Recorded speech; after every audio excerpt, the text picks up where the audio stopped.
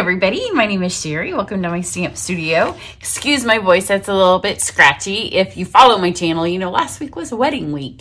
So I wasn't in my office much, but I was outside a whole lot for all the wedding activities. And between being a little bit tired and the pollen back in the air, although the weather could not be any more glorious right now. Octobers in Indiana are just glorious. So even though I can't get in the pool, it looks fabulous, but the pollen has made my throat be a little bit scratchy. So today I am going to show you another card that features one of the sets that we will be using in my upcoming online class. It's the Art of Stamping Christmas version. So if you saw the video, the original one, which would be with these cards right here, and that one I showed you the sets that I would be using. And at that point, when I recorded that day, the Leaves of Holly bundle was not available. It was on back order, and at that point they said it was going to be until the end of October that they were back in. So even though that was the #1 set that I wanted to use on this class, I didn't include it. But by the time I got around to posting that video, the set is here. Because right now, if you're dealing with any kind of shipping issues, then you know getting a truck, getting it off a container, all of the stuff that required, sometimes the days, they just don't, it's a best guess. So I went back, and if you see the registration information, then you can add on the Boughs of Holly. So for this particular online class, we are going to be using three different, here I have them here, some different sets. So you can add them on, you can add all of them on, or you can just purchase them. So all of the information's on my website. So you can add on Christmas lights. So for this bundle, this is this card. This is made with the Christmas lights, and all of these are videos on my channel, so you can search for those. You can see on these, you might be thinking that I put a lot of pearls on here. If you didn't see that, then we're gonna make 6 cards. 3 of them will use the gilded leaf, which is what I'm using today. The other 3 will use the pearlized enamel effects, but not just this way. I don't know how, but I'm gonna come up with some way that we use them that's different than just putting them on a card. Although you can, and it looks beautiful, and you can see it looks like pearls. So that's the first set.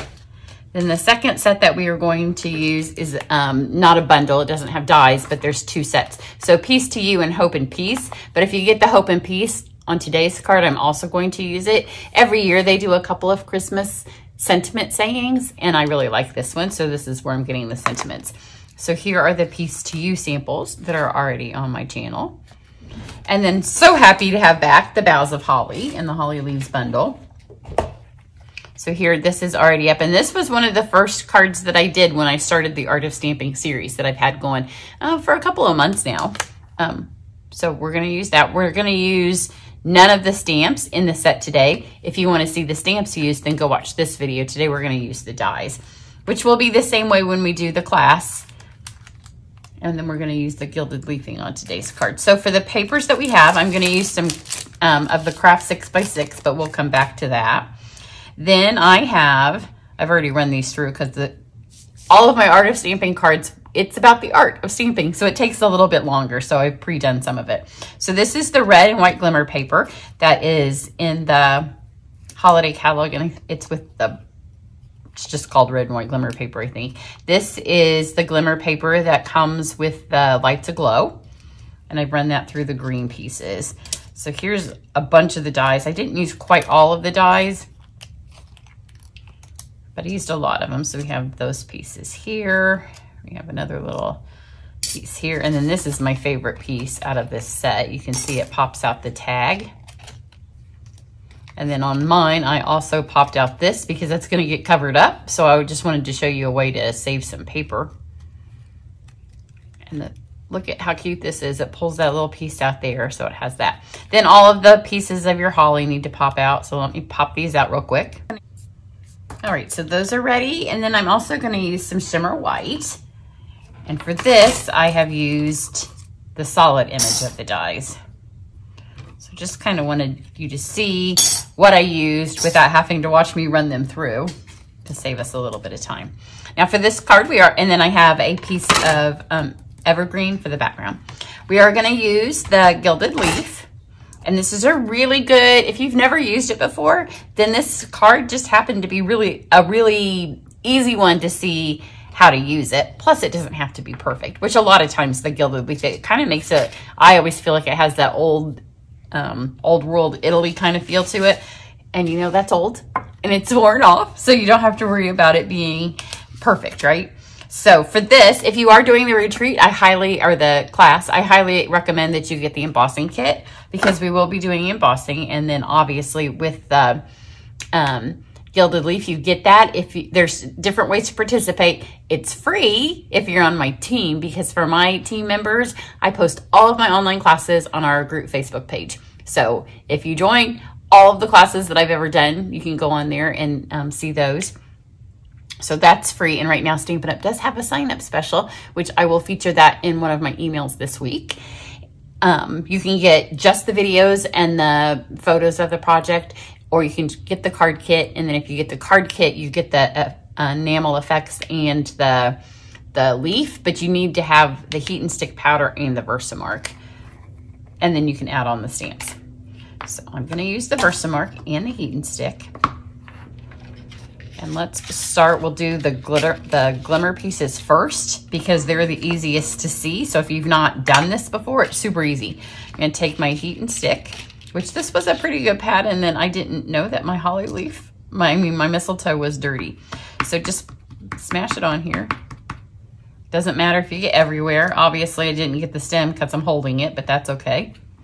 So just kind of press it on there good. I'm not going to do these two things oh, yeah, I did do them.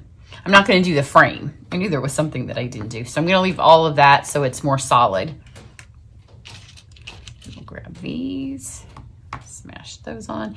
And if you've never put the leafing on the glimmer paper, because of the texture, like the glitter doesn't rub off of, I can't talk today. Still tired. I did try to die cut, and I had run these out of a different color paper, and I put them on my paper, and I ran through and I thought, why didn't those cut? And it was because I put the paper. Paper doesn't cut. You need a die. So I'm still a little bit tired. So apparently it's affecting my ability to talk. I don't know what I was saying. Oh, our glitter doesn't fall off. So it works really well for this. But then also when you put the leafing on, not all of it's going to stick. So I am just going to pour this literally on. And this is why it's nice to have the tray, because whatever doesn't stick, I'm just going to pour back in there and we'll use on the solid images.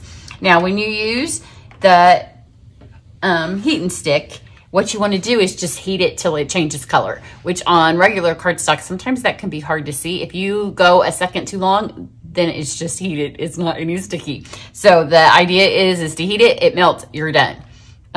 So one tip, get your gun hot. Because if you spend your time letting your gun get hot while it's over your first piece, it will be too long. So make sure it's nice and hot. And then thankfully we have these little tweezers that come in the embossed kit now.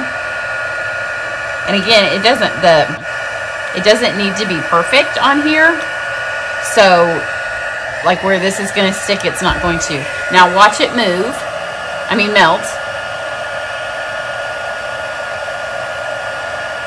See how fast that goes? Some of it's not melted, but that's okay. If it falls off, it falls off. But now you can see why if you do this and you're like, I can never get it to work, you can see how fast it changes. See, it's just like almost instantly. And now you know why if you heat your gun up there, it's too long. It's hard for me too to do this while I'm talking, because the tendency is to hold it there longer than I need.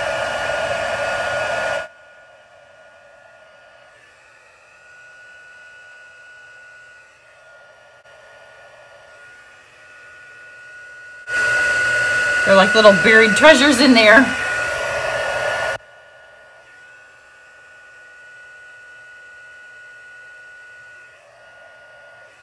Okay.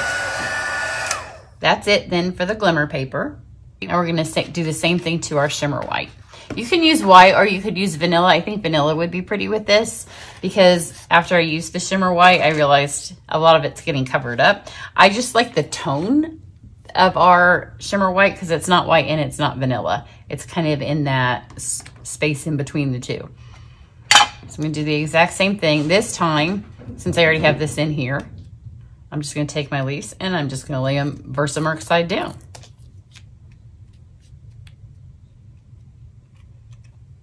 Your fingers do get a little sticky. A lot of times when we do any of this art of stamping stuff, it's a little bit messy. And I have a whole, there's a playlist on my channel, so you can go watch it if you're interested in seeing some of the other projects that I've done with it. Now I'm going to, I can move that out of the way, I'm done with that. Get my gun hot again. Before you pick these up, just kind of smash them down in the powder.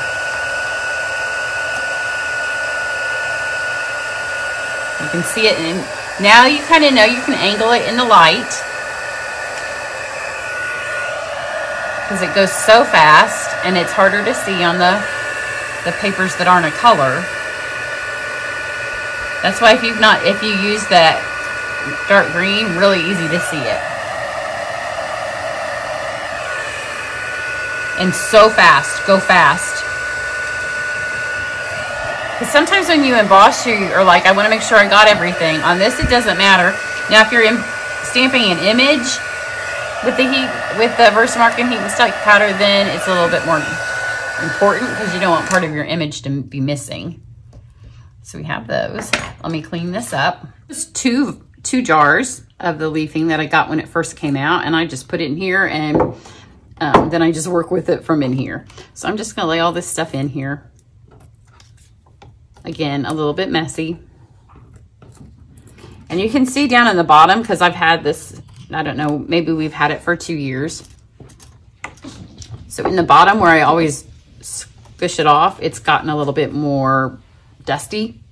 The rest of this is the flakes that it kind of comes in. So I'll put that in a flake. Put this in some of the flakes. It's kind of windy and the wind's coming. I don't know if you can hear it. It's blowing in my office. So we may have some of this, make a little gold storm.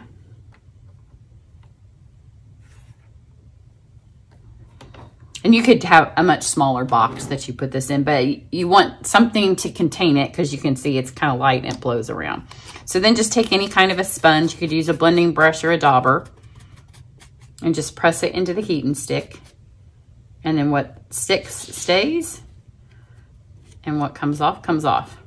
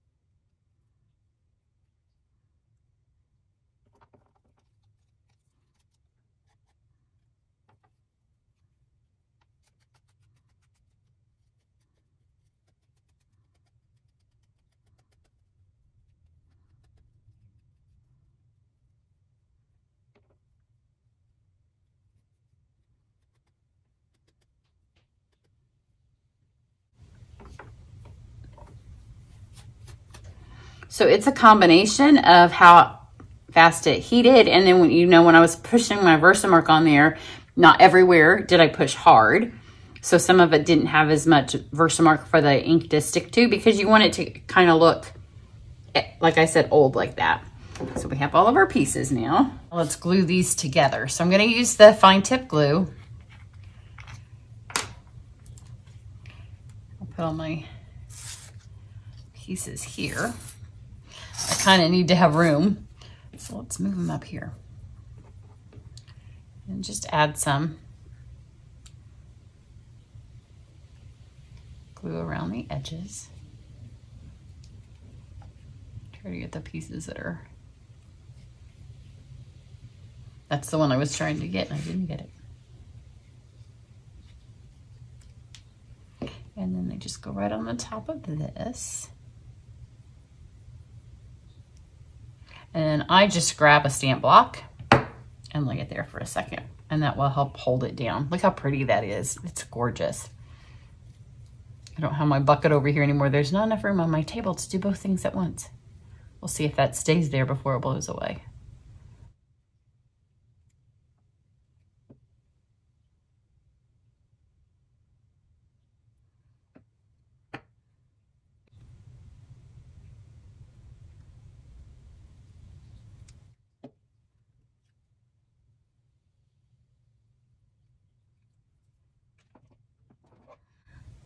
You can always see the last projects that I've done when I use my blocks like this. A lot of times I just use the giant block and that's my glue holder, but because there's so many little pieces on this one, it's easier to just use multiples.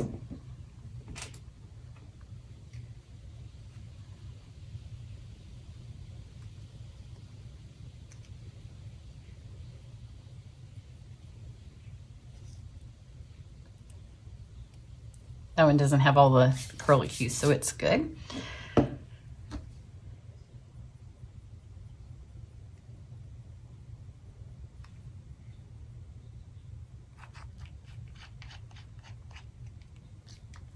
All right, so I'm gonna use just another little piece of shimmer white, and then like I said, I'm gonna use the open piece in early evergreen. I'm gonna stamp that. Emmanuel, God is with us.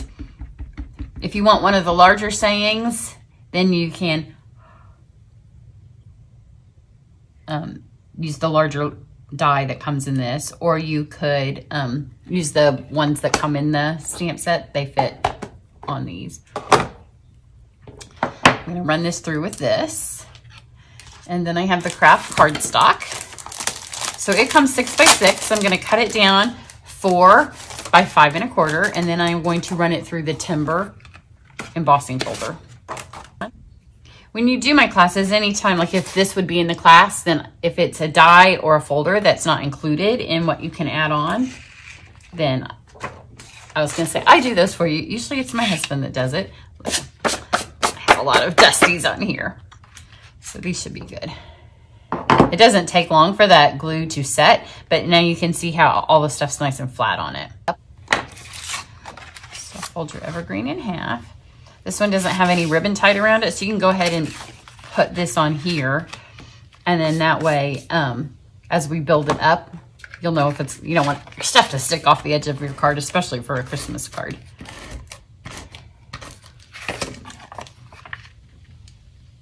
I love the craft cardstock. I've been on a craft cardstock kick. I really can't talk if you haven't noticed. So here we have our little label. And I thought this looked a little bit flat, and I wanted it to have, when I got this stuff on it, I just wanted to have a little bit more something. You know, some of you don't like to do this, so if you don't like to do it, then just don't. And you don't have to tell me that you don't like it. Sometimes when I say that, then you guys feel the need to tell me whether you would or wouldn't. It's okay. We all like different things. So this is the 100 blend. I think it just kind of gives it, again, that old world feel. So we have some 100, and then I have some dark cherry cobbler.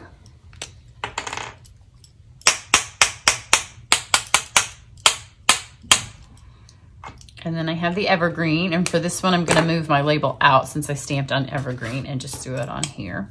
Looks a little bit like snow as well. And it actually amplifies the timber pattern that's in here. So we're going to start with our hollies that we're going to put up in the corner. So I'm just going to stick them on. I'm using regular seal, so if I don't like it, I'll be able to move it. But I want it to go all the way to the edges of the card because there's a lot going on here. That one kind of moved when I glued it, but we'll cover it up with the berries. Stick this just under here. And again, I don't want them to go off. See, that's going to go off. So let's move this down. That's why we like the seal. Move it down a little bit. It doesn't look like it's that far down on my other card, but it's must be because it's not fitting.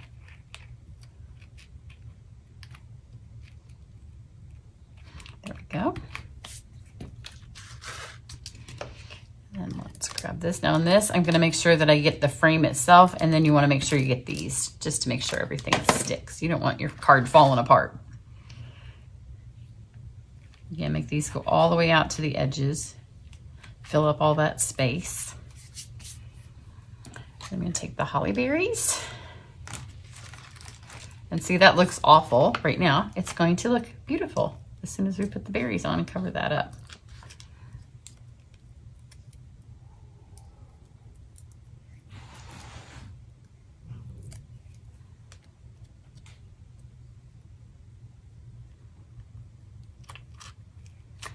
Stick those on. And you can see most of the leafing is sticking as I flip it all around and I glue it and I press on it. If it sticks, it sticks. Now we have our little banner, which you can see is going to cover that hole up right there. I know some of you were worried about it. And I'm going to use just our gold shimmer ribbon. So this is the top. You want to make sure which side's the top, because I'm going to put a little bit of adhesive on here. And then I'm gonna be about that much. Just make a couple of loops. They don't have to be even. And it doesn't really matter where they go because you're gonna fix them once you get it on here. So this is the top. Stick them here. And then take your dimensionals and hold the rest of it on that way. It's also nice that that has a little bit of cardstock right there, because the dimensionals stick a bit better to the cardstock as opposed to the glimmer paper, shimmer paper. Sometimes it's glimmer, sometimes it's shimmer. And because we have red and green, it could be a combination of the two. Cover that right up, just smash that down. We're going to take our little evergreens and see it sticks, like it's not coming off. I mean, a tiny bit of dust, which tends to be right there where you can get it all out.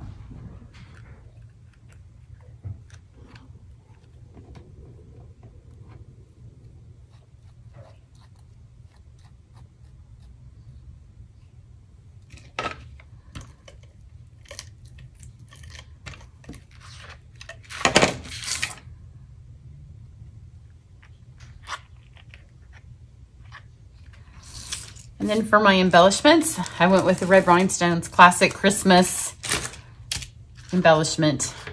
These are in club this month, so if you're in club, be happy they're coming because we use a lot of the Red Rhinestones at Christmas.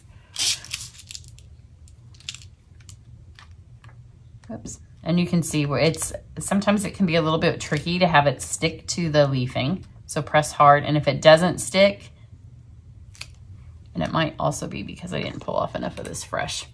I think it was sticking to my thing, but you can add some glue. And here is a super beautiful card. This one has more gold on it than my other one because I was talking, and so when I smashed into the Versamark pad, I did get a lot more of the heat and stick powder.